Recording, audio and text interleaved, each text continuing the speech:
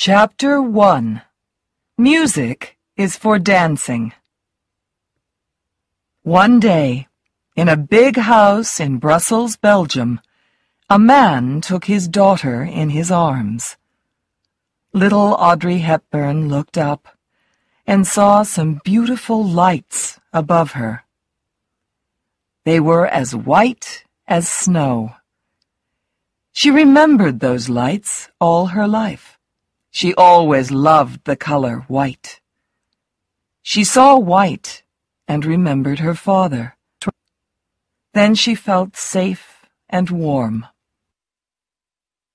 Audrey Kathleen van Hemstra Hepburn Ruston was born in Brussels on May 4th, 1929. Her mother, Baroness Ella van Hemstra, was Dutch. Her father, Joseph, was half English, half Irish. He worked for many companies and made a lot of money. Young Audrey enjoyed reading and loved animals and birds. But her greatest love was music. "What's music?" Audrey asked her mother one day. "It's for dancing," her mother answered.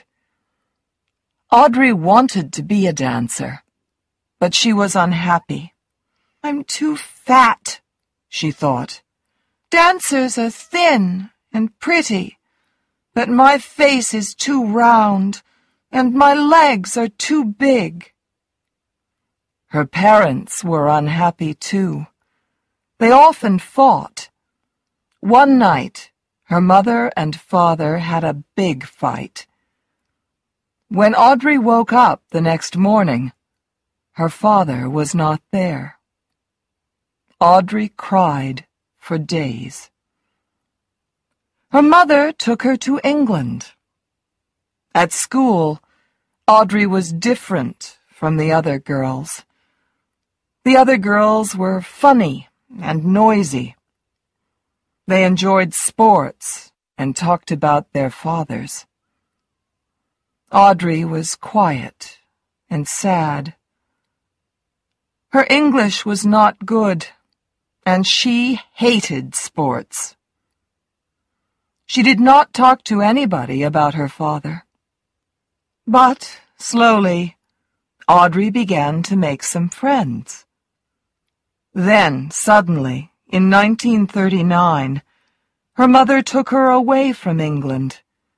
She could not say goodbye to her school friends. There was no time. "Why are we leaving?" Audrey asked. "There's going to be a war," her mother told her. "We're going to Holland. You'll be safe there." Audrey lived with her mother and two half-brothers in the Dutch town of Arnhem. She became more and more interested in dancing. At the age of 10, she wanted to be a world-famous ballet dancer. But one morning, Audrey's mother came into her bedroom. "Wake up," she told her daughter. "It's war." In the early days of the war, Audrey did not leave school or stop dancing. Then, one day, the Germans sent everybody out of the town. Outside, in the country, there was very little food. Audrey and her family had to dig vegetables in the winter from the hard ground. When the war finished, Audrey was very thin and weak. People from the United Nations came to Arnhem and gave the children milk, sugar, and chocolate. Audrey never forgot them.